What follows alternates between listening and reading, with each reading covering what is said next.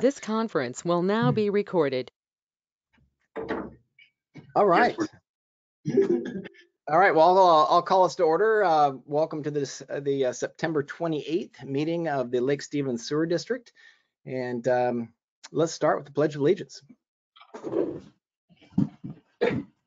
I pledge allegiance to the flag of the United States of America and to the republic for which it stands, one nation, under God, indivisible, with liberty and justice for all.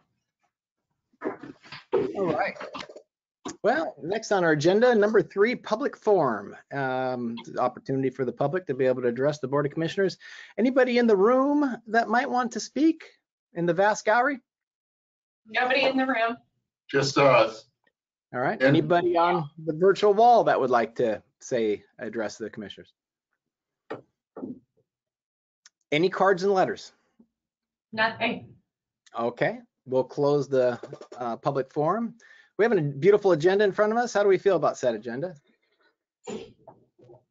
Great.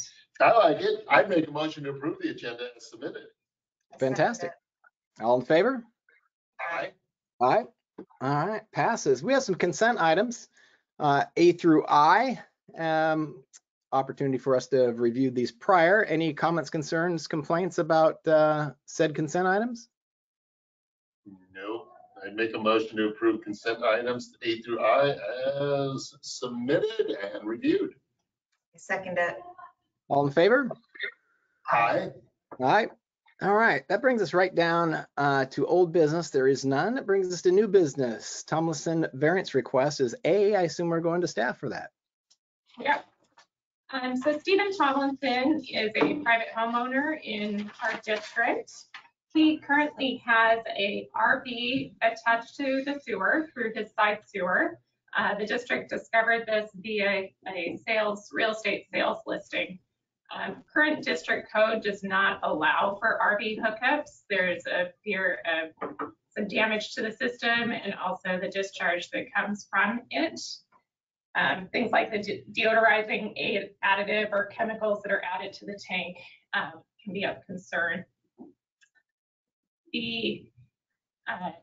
Mr. Tomlinson has submitted this variance request in order to keep his RV hookup. He currently lives in the RV itself and then rents out the home and the ADU that's on the property. If this variance would be denied by the board, we would require him to remove the RV hookup from his property to permanently cap that. And then we would inspect the capping of that in a reasonable time frame. Usually about 60 days is what we would require if you deny this variance. If you do approve the variance, staff would recommend some additional conditions of approval, like not adding the additives to the tank, only personal use, and yeah. Any questions about that? So typically if you agree on a variance, are you setting a precedence? There's a good chance you are. There are 2 similar variances that the district board has approved in the past. So we have one RV hookup that is at the toy garage where they have specific, only their people that rent there are allowed to discharge. They keep a log of it and they provide it to the district. The second one is an RV hookup that we made them do a permanent connection for while they were demoing the house to build a new one. So it was a temporary connection, but those are the only 2 that the district has allowed in the past. But yeah, a variance can set a precedent. And this would be a permanent hookup in this particular instance. This one is a temporary hookup where you can connect or disconnect the RV connection. This doesn't meet this doesn't meet the standard of an ADU. No. Under anybody's code, city or ours.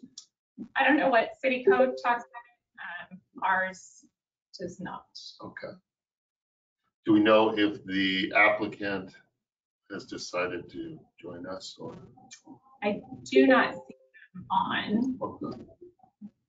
Okay. I guess from my point of view, I mean, a lot of times when people come in for a variance and it looks like we've had some in the past and we've looked at it,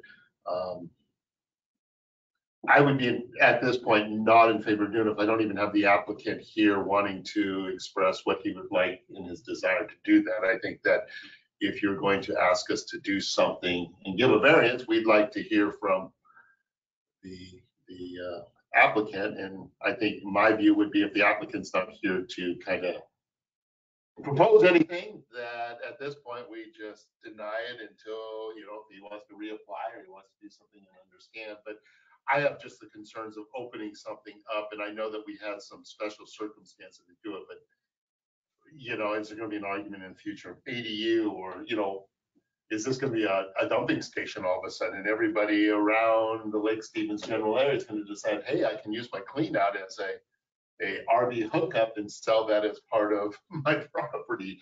I think it opens a lot of things that we haven't vetted fully, and obviously I don't, you know, it's not to blame somebody for doing or being ingenious, I guess, to a certain degree, but if I don't have an applicant here, in my view, to actually make the request other than we've got a submittal, I'm not in favor at this time of even moving forward with it. So I'm let my other two board members say. I just have two questions. You mentioned that the property is currently for sale. Yes. And it's listed with an RV sewer hookup is part of the sale. Yeah. So that's like against code. I'm totally against that. That's wrong. Yep. So I'll entertain a motion. I make a motion to deny the developer standards variance request for Stephen Tomlinson At 11 East Lake Stevens Road. at 11 East Lake Stevens Road. I would second that motion. All right, we'll call for the vote. All in favor? Aye. Aye. All right, so passed. That brings us to new business B, resolution 1054, code amendments. All right. So reading through district code, there's a few things that were quite out of date that we worked with legal on to get updated into current language, current practice, and current standards. Staff recommends this for approval. Yeah, looking at executive administrator, that goes back to our GM way back in the day and the executive assistant. So yeah, no, I get it. They were very old. Yes, yeah, sometimes those things are, and yeah. Well, with that being said, I would make a motion to pass resolution number 1054, which is that resolution for the Board of Sewer Commissioners, Lake Stevens Sewer District in Snohomish County, Washington, revising the portion of the district's administrative code to clarify roles of the commissioners and district personnel. I second it. All in favor? All right. Aye. All right, so passes. That brings us to managers reports. GM. All right. So flow at the plant right now is at 2.532 million gallons a day. GFCs, we've done 66.07 year to date, and permits 109. And that's all I've got. Let's get a little bit GFCs, a little. I wish that was in the first quarter. Our goal this year, yeah. No, I know. We're getting close. We're almost into the fourth quarter. We can be like the Seahawks, pull it off. So that brings us to B, assistant general manager, unless we've given him some much deserved time off, or if he's out fixing something with the crew out in the field. Yeah, no report from the assistant GM today. All right, we wish him well. All right, city report. Gene, nice to see you on the virtual wall with me. Anything you want to share? Thank you very much. It's business as usual here, but I did want to remind everybody that we got the Sam Canone's event tonight, where he'll be speaking to the public about fentanyl, meth, and the opiate crisis. And it is at 6:30 tonight in the Commons of Cavallero Mid-High. Okay. So that's all I have. Thank you much. All right, thank you, Gene. All right, that brings us to commissioner report. Shall we start with commissioner number one? Number one, okay. Well, hey, it's great to be back. You know, it's hard to get back after being gone so long for vacation, but I appreciate the work of the staff and everybody in the district. we did attend I attended a WASWA, the Washington Association of Water and Sewer District Conference, along with the general manager and Commissioner Wright. Very good conference, a lot of things coming up. I know that we will have a spring one that will actually even be closer to us until I left, so we'll all be able to just go from home when we do that. But good conference, a lot of good information as we get ready, because I know that there are issues facing sewer districts and water districts that we'll be working with our lobbyists to get priorities together for Olympia. But I just want to thank staff for the great work that they continue to do. All right, appreciate it. Commissioner number 2. So I also attended the same water and sewer conference last week, and I felt like it was so helpful. I'm currently working on my commissioner's accreditation program and found the classes that were very interesting from WASWAD was protecting the Public Works Trust Fund, learning more about the 2024 legislative agenda. There was discussion on utility tax and concerns of local cities that had utility tax up to 20%. There was also a class about the Port Gamble Restoration Project, which I found fascinating to see how they could recover an area from, what's it, a sawmill, and how they have just made it so beautiful, have protected or cleaned up the waterway in the area. So I knew nothing about that area and found that fascinating. We also learned about climate mapping, and then opportunities with the federal government for rate assistance. I know Mariah knows about, but it was still helpful for me to have clarification on that. There was a class about confined spaces and having each district have written policy for that. And it was interesting as I attended all these classes, I just had this I felt proud to be part of the Lake Stevens Sewer District because Mariah and the staff have worked hard in staying up to date on all this information, especially with the confined spaces. I know that she has worked really hard in creating written policy that protects our staff in those situations. So hats off to an excellent staff and all the things that we're doing to try to maintain environmental cleanliness and clean water and all the good things in this area. Excellent. Thank you for that. I have 2 things. One, just a nod to staff on things like Resolution 1054, where we're going back through and making sure that our policies and codes are current and relevant and cleaned up, I guess. I appreciate that effort. That's not glamorous work, but it's important. It's important work to do to make sure we remain on the straight and narrow. So I tip my hat there.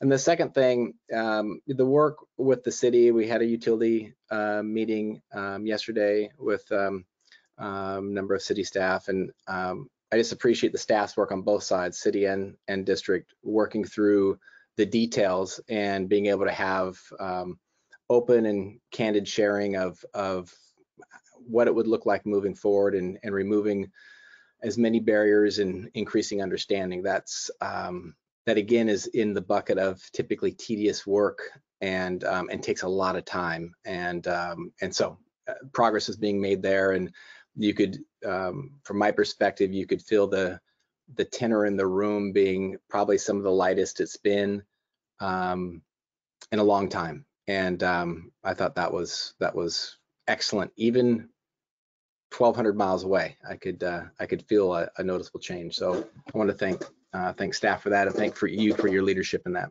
Mariah. That's everything I got. Executive session, I would like to have one.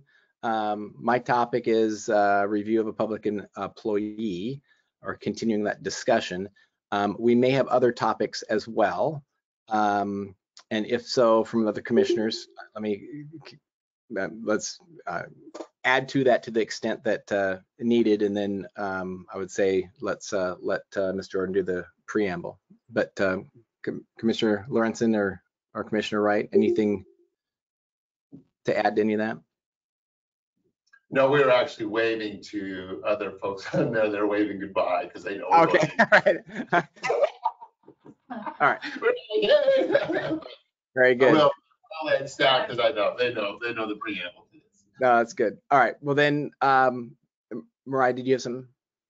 Yeah, we'll have one other topic that I'd like to do, which I've already briefed Jordan on. So Okay, good. How much time do you need? I would say for what I have in mind, 15 minutes. Okay, let's tack on maybe an additional 5 for the other topic, so 20 minutes. Okay, Okay. 20 minutes. All right. All right, the Lake Stevens Sewer District Board of Commissioners will now move into executive session pursuant to RCW 4230-110 subsection 1 subsection C to consider the minimum price at which real estate will be offered for sale or lease, as public knowledge would cause a likelihood of decreased price. And second, RCW 4230-110 subsection 1 subsection G to review the performance of a public employee. The executive session will start at 9:16 and will last 20 minutes. The executive session will conclude at 9:36. At the conclusion, the commission will adjourn the meeting with no related announcements or actions taken. Thank you very much.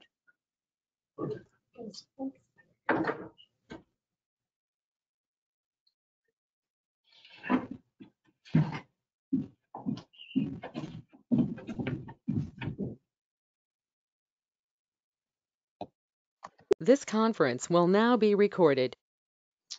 The Board of Commissioners need to extend our executive session, and so we're going to go back into executive session for 14 minutes, finishing at 9:50, and we do not expect any decisions or actions at the conclusion of the session. Thank you. This conference will now be recorded. We're coming back out of executive session to extend one more time. We will conclude at 10 o'clock, and we do not anticipate any decisions or actions after the executive session is over. Thank you. This conference will now be recorded. All right, Lake Stevens Board of Commissioners is back out of executive session in regular session. And as promised, no decisions or actions made other than I will entertain a motion to adjourn. I make a motion to adjourn. I'll second that. All in favor? Aye. All right. Have a great Thursday, everybody. Take care. Thank you. Thank you. Bye.